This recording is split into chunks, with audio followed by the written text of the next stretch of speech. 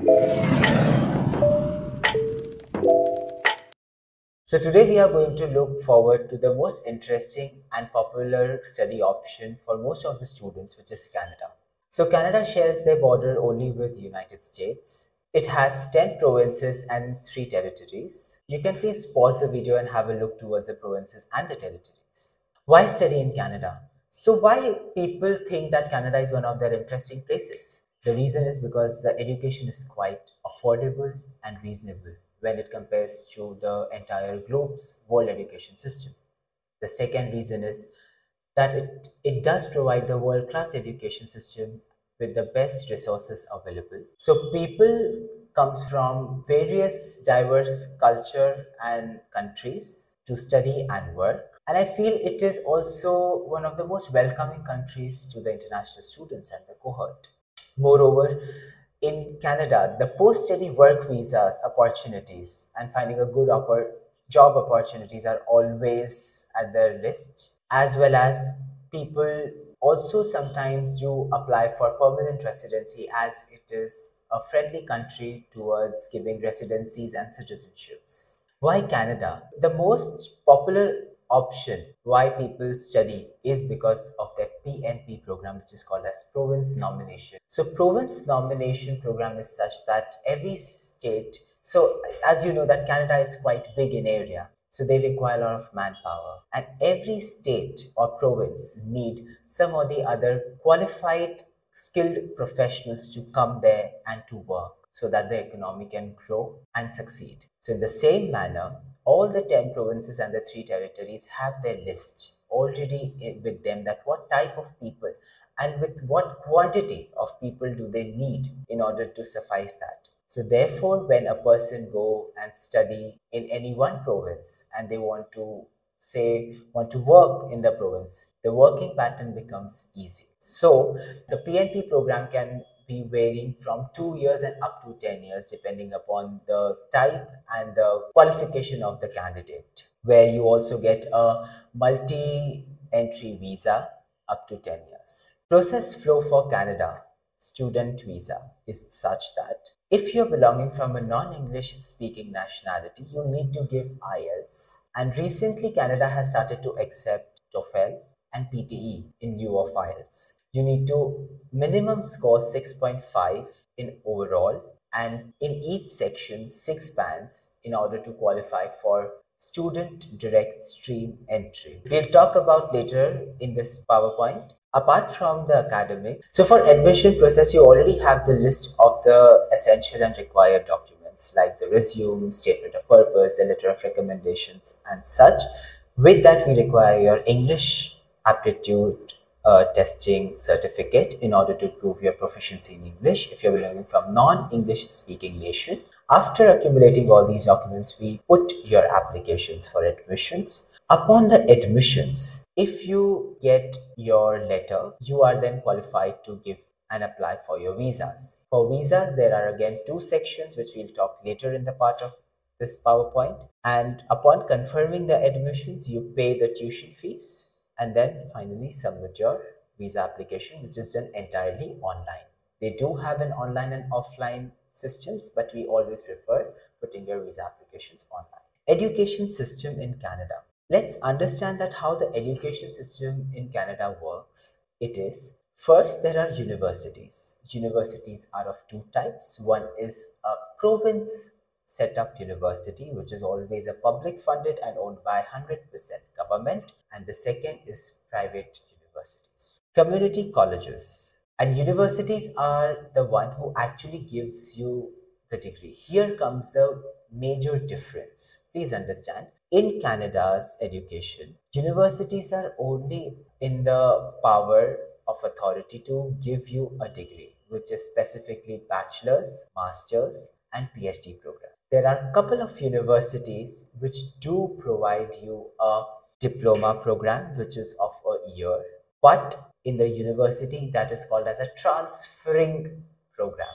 That means that you study in the university for 1 year as diploma, and in the very university you can study and get directly promoted in the second year of the bachelor's degree. So the duration remains the same. But whereas in the community colleges are only giving you diploma's degree, or associate degrees are in the form of simple diploma, advanced diploma, or post graduation diploma. Diplomas are for those people who have graduated from their high school. Advanced diploma are for those people who are looking forward to have a longer uh, are looking forward to longer period of education, which varies from 3 to 4 years, which is their advanced diploma. And the postgraduate diplomas are for those people who have completed their minimum of bachelor's degree and are looking forward to advancing their knowledge. They go for the PG diploma. And post PG diploma, you can always have the option to do master's degree, which is again from the university, because community colleges do not provide. Apart from this, there are private colleges and universities. You need to understand there are always different rules and regulation for the private universities and institutions and colleges. So just to example, you're graduating from a private college, you might not get a 2-year post-study work visa. But if you are graduating from another place, you may receive a post-graduation study work visa. So we'll need to always be very careful when we are dealing with private universities or private colleges, as it is not equally treated in terms of post-study work visa. Apart from that, the degree value remains the same, but of course, getting admitted and studying from top-notch universities will make you more profound and efficient when it comes in terms of education, or whether it comes in terms of job placement. In total, there are 97 universities and 150 community colleges, which includes private colleges as well. The top ranking universities are here. You can again pause the video and have a look. But apart from these universities, there are a couple of other universities which are state universities and are always renowned and recognized.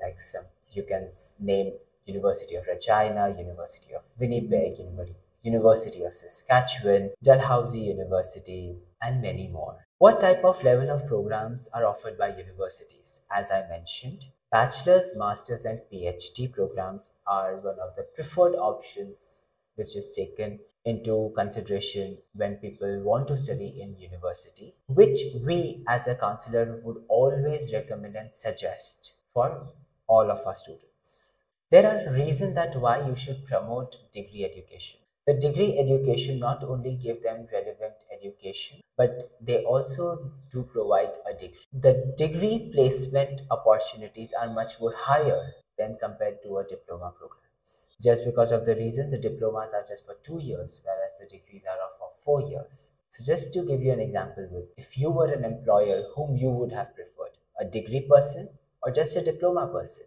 And when you talk about the colleges are preferred if you are changing the field of your course of your education, if you are taking a switch in your career, at that period of time, diplomas are actually the preferred options. Because if you are belonging from a business background and you want to do a psychology, it is very difficult to find a master's of psychology in university, but colleges may be an option open. In the same manner, if there's a career switch or industrial switch, you can always prefer diplomas. If you have completed bachelor's degree, it is mandatory for you to go for post-graduation diploma. Please understand, you may receive admission letters from college in diploma, but the visas might be very difficult because diplomas are the entry-level education system, but not post-bachelor's. So as we were mentioning, Canada's colleges do provide undergraduate diplomas or simple diplomas, you can say. PG diplomas, university transfer program. That means you do 1 year in a college and then you get directly transferred in a university. There are two famous colleges which is known for it, which is Simon Fraser College, and which gets you directly to Simon Fraser University. And second is Manitoba College, which gets you directly to the University of Manitoba. And these two universities are fabulously amazing and comes in the top tier. And there is just one college in entire Canada which does provide bachelor's degree, which is Humber College. And that too in a very restricted fields like say business administration only. So the point is, if a person is looking forward to a bachelor's degree, should always go to the university. Let's see the categorization and the durations of the qualification. Let's start from undergraduate diploma. So undergraduate diploma are for 2 years in diploma and 3 years as advanced diploma. Bachelor's can be of 4 years. Please note there are a couple of universities which does provide bachelor's in 3 years, but again it's handful. Post-graduation diploma, to add, the equivalence of a bachelor degree attained in 3 years and attained in 4 years are equal, so there's no much difference. But at times you need to be aware, if a student is looking forward to do a master's degree program, there are multiple universities which have a minimum requirement of studying bachelor's of 4 years. So we need to find a catch in this before we guide our students. Post-graduation diplomas generally vary from 1 to 2 years, but over here we recommend that you should always go for 2-year program. The reason is because you get 2 years work permit, you get 3 years work permit, so it's like 2 plus 3. If you have your education less than 2 years, you do not get post-study work visa. Please note that. Number 2, it becomes easier for the visa embassy to assess the application, because we as a counselor always get an advantage when the student opt for a 2 years diploma program or 2 years plus degree program. So masters are of again 2 years. PG, PhD, MPhil and doctor program can be varying from 2 to 5 years depending upon your specialization. Famous intake in Canada's are September, which is the most preferred intake. The second is January. Please note that there are only handful options available in January. And third is the May, whereas again it is restricted and a very small cohort prefer a May intake, which actually leads to fall, September, January as spring, May as summer. Entry criteria. You can again pause the video and look forward to this. I understand every country has their own education system and marking policies, but this is a standardized way of how education system works in Canada and on what criteria do they accept the students. English language requirements. Again, if you're from a non-English speaking background country, you need to have IELTS, TOEFL or PTE with the equivalence of the presented screen. So you can pause the video and take a look. Mostly all the universities or most colleges work in the similar basis and similar English language requirement. Work permits for students. So you'll need to understand that if a student is studying in Canada, they can also work part-time with 20 hours. And during their vacations, which is in a year, say of four months, you get 40 hours of time to work in a week.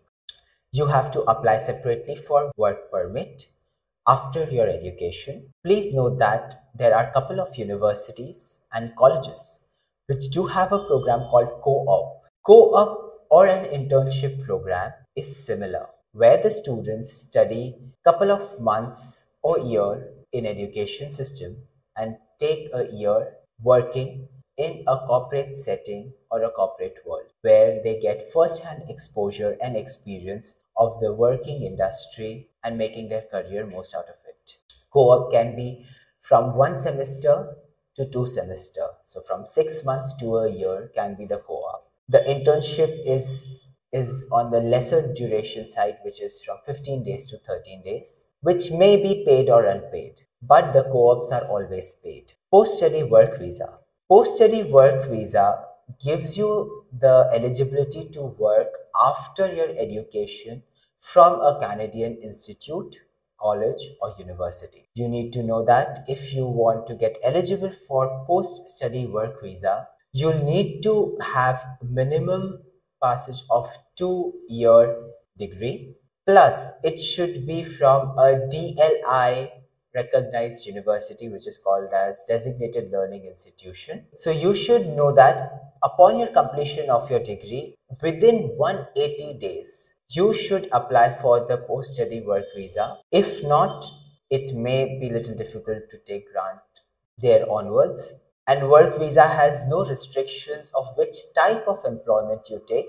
or your past education should match the current employment. So it is all fine.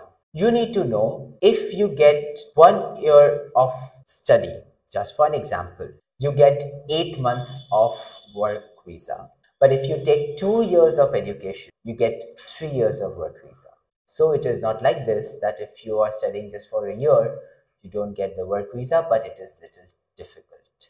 You can again pause the video and look forward to the exact eligibility criteria and the calculations of the work visa. Let's move towards how a visa application is made. Student direct stream, which is called as SDS category, and the second is non-SDS category, which is called as general category. Student direct stream. So on 7th June 2018, combined universities and colleges came with the alliance of with the embassy, stating upon how to make the expedition of the visa for the international students wanting to study in Canada. So Canadian government have designated few countries which do come under SDS category. What is SDS category? SDS category is a list of requirements or prerequisites what a student need to follow, and if the student comes under all those sections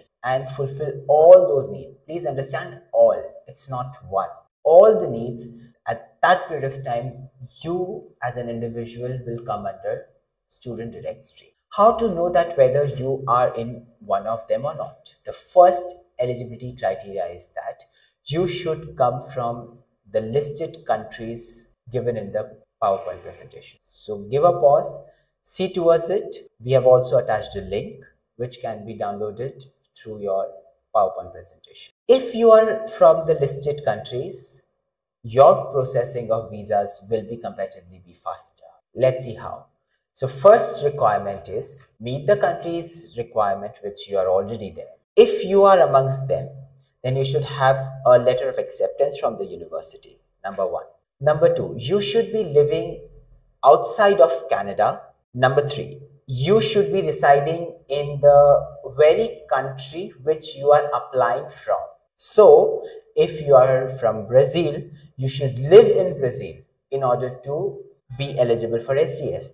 But if you are in Brazil and you are living in United States, and that way this elapses and you go to non-SDS category, which is a general category. Fourth, you need to have a GIC, which is called as Guaranteed Investment Certificate, which is done with multiple banks of Canada. So where you block 10,000 plus some processing fees with the Canadian banking system and you get your certificate from there. You don't need to worry, we help you out in getting the certifications done. If you're going to Quebec as province, you need to have Quebec Acceptance Certificate from the Ministry of Immigration. Plus, you will need to have a medical examination before you apply for Canada.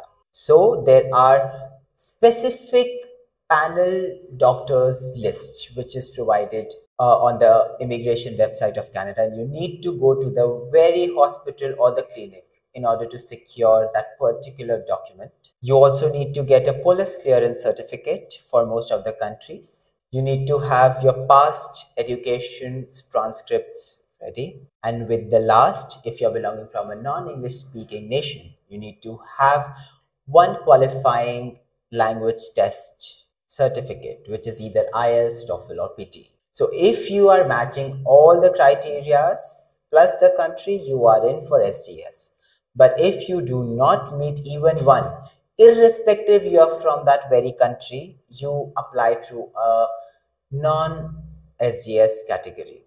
So make sure that you see towards this carefully before we move ahead. And of course, we as counselors will always be happy to assist you and check your eligibility throughout. Lastly, I want to add that with SDS category, you will also need to pay your 1 year tuition fees in order to secure for SDS category. What are the underlying advantages of SDS category? The processing can be as fast as possible. Within 20 working calendars day, your outcomes can be there after your submission of your application. Please note that if you're from SDS or non-SDS category, your application fees remains the same, which is 285 with the biometric fees. The biometrics is generally collected after a week period of time after you have submitted the application online. You will get all your notifications on your email, registered email, during the time of putting up your visas application. The total cost and the source of finance can as well be referred in the PowerPoint presentation. This is for 1 year diploma. You can pause and you can see. Here you can also round off the cost by deducting your earning as part-time and full-time. This is the cost of how 1 year degree program works, which is basically bachelor's or master's degree program. You can pause the video and have a look. With the cost, I would like to add one small element. If you go and study in a college, your cost is comparatively low, with somewhere around say $3,000 to $5,000. But the value what a university degree has, or what you get in association, is quite surpass than what you will earn as an associate degree. So consider this as an investment. So whenever a client comes, you should always make them understand that why they should opt for a university instead of an associate degree. So when it comes to source of finance, you can have it self-funded from your parents or from your blood relatives. So you can pause the video and you can look at source of finance. Pointers to remember to become a successful applicant with offer letter and the visa. The first is this, that you should have minimum of 6 in each module and 6.5 as overall module with IELTS. Do not apply for students who have several failed courses or multiple backlogs, have larger gaps of more than 5 years. Good academics is required, say 60 to 65%, because low academics and with gaps can always be of a problem. Submitting a winning application, you need to fulfill these criteria, which of course we are there to help you with. And these are finally some of the counseling tips for Canada, that 50% for college, 65% for masters. You need to qualify and identify the right candidate who can fit, not only for getting offer letter but also visas for Canada. Canada doesn't accept long backlogs. Check English language ability. You can talk about the co-op and the internship programs. You can talk about the post-study work visa opportunities and the residency program followed by citizenship program. So here we come to an end. Thank you very much once again.